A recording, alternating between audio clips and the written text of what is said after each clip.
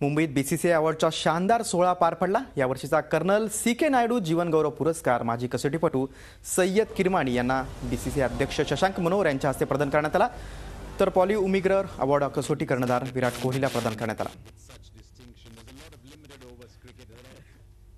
All time achievement award जो मैंने 15 साल भारत के लिए सर्विस की थी, तो ये बहुत बड़ा अवार्ड है मेरे लिए और बहुत ही फ़ख्र की बात है। जो बीसीसीआई ने जो 15 साल की मैंने जो सर्विस की है, तो उसको मद्देनज़र रखते हुए ये जो अवार्ड दिया है, मैं बेहद शुक्रगुज़ार हूँ बीसीसीआई प्रेसिडेंट और उनकी टीम का, जो मुझे ये पुरस्कार दिया।